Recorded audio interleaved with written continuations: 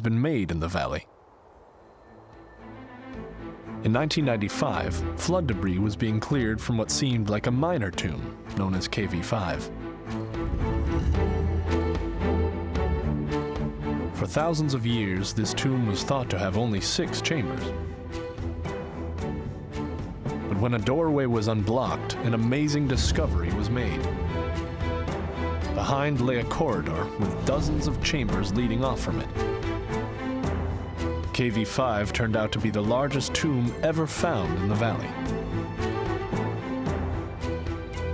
It was discovered by Egyptologist Kent Weeks.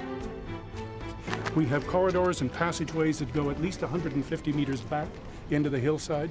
There are other corridors going off at transverse angles down the road here, at least as far as where those people are and probably beyond.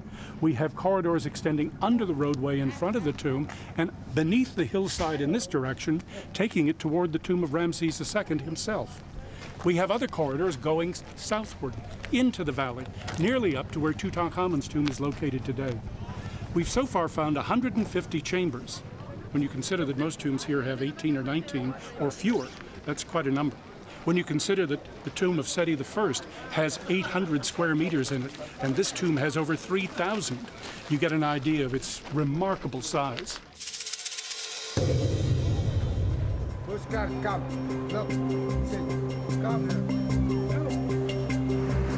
Discoveries such as KV5 have drawn huge numbers of modern tourists to the valley. Every day, 4,000 visitors from around the world explore the tombs. The popularity of the Valley of the Kings does cause problems. It's a real